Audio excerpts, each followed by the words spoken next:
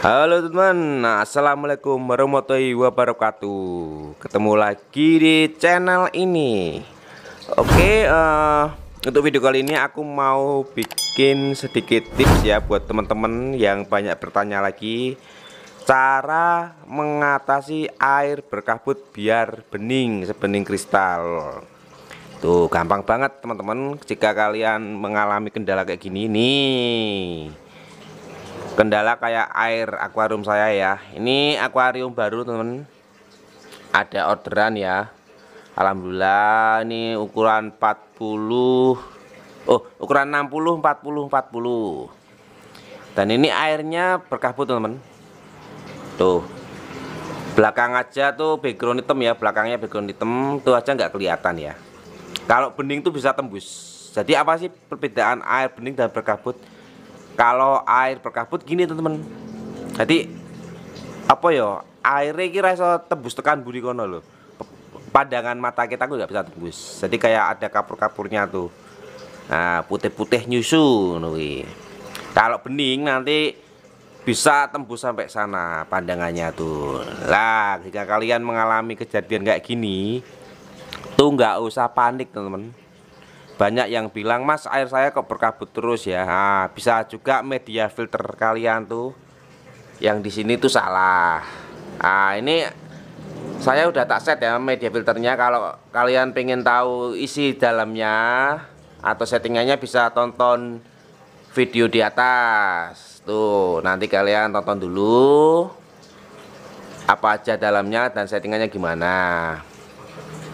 Dan ini masih berkabut ya, ini akuarium baru, airnya juga kurang tahu toh, mungkin kurang bagus nih pas saat ini ya. Dan gampang cara mengatasinya teman-teman, kalian tinggal masukkan aja tuh. Kalau kalian punya lampu gini, ini lampu akuarium, kalau kalian punya tuh dimasukin ya, dimasukin ke bawah dan diamkan aja, kan dia anget tuh. Nah ini juga bisa mempercepat penjernihan juga. Kalau kalian punya heaternya hidupin juga biar airnya lebih hangat. Dan jika kalian lagi tuh punya lampu UV, bisa kalian hidupin UV ya. Lampu UV itu apa teman-teman ya? Lampu UV ya biasanya dipasang di filter ya, tapi biasanya itu settingan di filter talang ya, atau filter gini juga bisa, nanti bisa disetting. Kapan saya bikinin tataan lampu UV di filter box biasa gini. Dan lampu UV itu juga bisa mempengaruhi air biar cepat menjadi bening, tidak berkabut. Dan jika kalian punyanya cuma kayak saya ini, nggak ada heater dan nggak ada ultraviolet, cuman punya lampu ya, kalian bisa celupin aja lampunya ke dalam akuarium, diemin aja nggak apa-apa. Terus kalian siapin nih garam ikan dan obat penjernih air ini ya. Nah, kalau kalian punya lagi bakteri starter nggak apa-apa dimasukin sekalian, tapi saat ini saya lagi nggak punya bakteri starter, jadi punyanya gini. Ini jadi setup semua akuarium awal saya gini teman. Air baru masuk, jebret, langsung saya kasih ini. Nah langsung saya kasih obat penjernih air dan garam. Nah takarannya seberapa nih? Segini takarannya teman. Nih teman-teman, untuk takaran saya garam ikannya tuh agak banyak ya teman ya. Jadi ingat, ini aku belum ada ikannya ya, masih setup. Jadi sebelum aku kasih ikan, biasanya air aku beningin dulu, jangan langsung kasih ikan. Jadi biar steril dulu ya. Jadi air akuarium baru gini aku biasanya 5 harian tuh tak diemin, aku proses gini biar airnya bening. Sudah nggak berkabut baru ikannya masuk. Nih aku garam agak banyak ya awal ya teman. Nih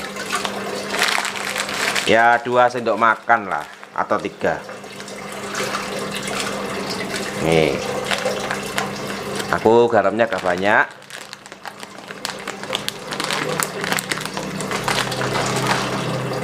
Dan untuk takaran ini, penjernihnya air nih, aku 2 tutup botol.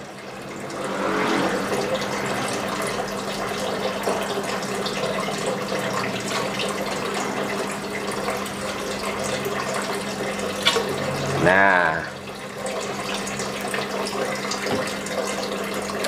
jadi cuma kayak gitu teman-teman, gampang kan? Nah, gampang kan? Jadi ini sudah di bawah sini teman-teman, nganunya, garamnya nanti kita udah ada aduk ini nih.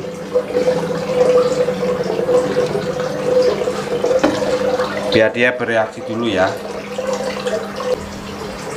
Nah, jadi gini teman-teman. Tuh, setelah saya masukkan garam dan saya masukkan obat penjernih airnya, nanti kita tunggu tuh berapa jam ya. Kalau saya untuk waktunya nggak bisa nentu ya teman-teman ya, kadang cepet kadang lama juga. Nah, kenapa saya bilang nggak nentu waktunya ya, karena sesuai kondisi airnya juga ya, karena nggak ada patokan jamnya. Ada yang bilang 5 jam, ada 8 jam, 10 jam, itu terserah kalian dan masing-masing ya. Kalau saya tuh agak lama biasanya, nggak tahu tuh kenapa. Biasanya aku giniin tuh sekitar 2 harian proses gini ya. Ini proses penjernihan air. Jadi kalau nanti udah jernih, tuh udah bening terus harap berbulan-bulan, bertahun-tahun udah jernih airnya. Jadi mau kita ganti air setengah pun langsung jernih, karena sudah terdapat bakteri baiknya sudah tumbuh di sini. Jadi kalau air berkabut tuh bakteri baiknya tuh belum stabil teman-teman. Nah, jadi untuk membuat bakteri baik ya di filternya gini, nih di sini nih. Nah, di sini. Nanti bisa kalian tonton setup filter saya ya, bisa tonton di video sebelumnya ini. Di scroll aja ke bawah nanti lihat cara modifikasi box filter biasa jadi luar biasa tuh. Dan nanti kita tunggu gimana hasilnya ya. Nanti saya bikinin videonya habis ini, kita masih nunggu, oke? Dan ini teman-teman, nah ini hasilnya ya. Sudah terbukti jernih dalam kurun waktu 1 hari seperti ini. Nah, ini kalau besok hari-hari berikutnya akan semakin jernih lagi teman-teman. Semakin lama semakin jernih, karena bakteri baiknya sudah tumbuh dan airnya akan menjadi sebening kristal. Ini baru 1 hari karena akuariumnya mau diambil, jadi keburu-buru ya. Dan saya pakai ini kuncinya, ini apa ini? Ayo, ada apa ini, karang jahe ya. Ini sisaan dari media filter atas, ini sisanya saya taruh sini ya, buat mempercepat juga. Ini saya rendam. Jadi buat teman-teman kalau pengen cepat akuariumnya itu jernih, kalau kalian punya sisaan gini, masukkan aja ke akuarium. Nah, pakai toples atau baskom atau lain-lain ya. Semakin banyak semakin baik, semakin cepat. Nah, ini buat mempercepatnya. 1 hari sudah bening, apalagi ini 1 minggu semakin bening teman-teman. Oke, terbukti ya. Semoga bermanfaat video ini. Sampai ketemu lagi di video berikutnya. Jangan lupa subscribe dan komen-komen di bawah. Assalamualaikum warahmatullahi wabarakatuh.